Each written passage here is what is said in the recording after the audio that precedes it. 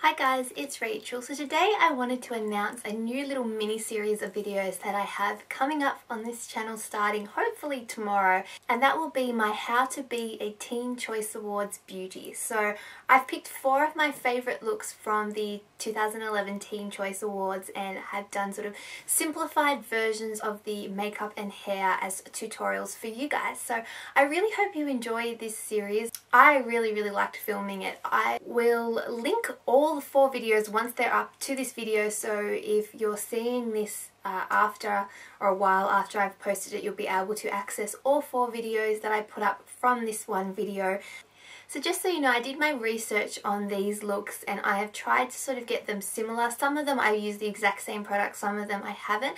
What I will do in each of the videos is list the products that I use, and then underneath I'll put a link to an interview with the actual makeup artists that did each of the 4 girls' makeup that I found on the internet, and then I'll also list the exact products that they mention.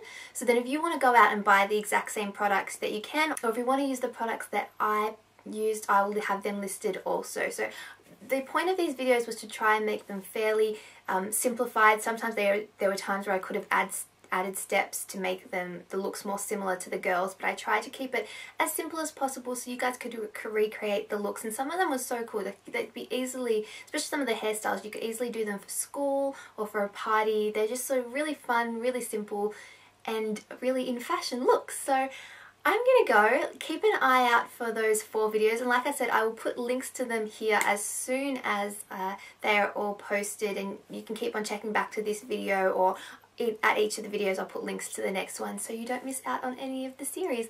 But I'm gonna go. I hope you enjoy this series. Let me know what you think of it in the comments in this video or in the comments of any other of the other videos. If you have any questions, like always, you can leave them here or you can leave them in the comment section of the other videos also.